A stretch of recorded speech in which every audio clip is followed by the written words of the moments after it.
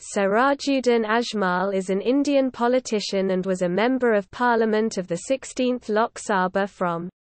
Barpeta, Lok Sabha constituency, Assam. He won the 2014 Indian general election, being an All India United Democratic Front candidate. He is one of the Director of Ajmal Foundation, NGO, which is actively involved in social welfare activities in the state of Assam,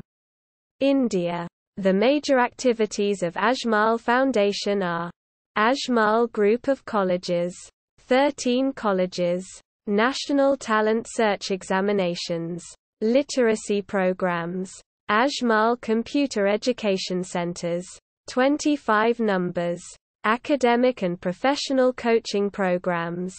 employment generation projects, women empowerment schemes, merit scholarships, medical aids, marriage aids, safe drinking water schemes, low-cost house appliances to differently abled persons,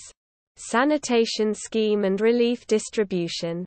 Ajmal Foundation also has future plans of setting up Ajmal University, Ajmal Engineering College, Ajmal College of Education, Ajmal College of Pharmacy for the poor and downtrodden,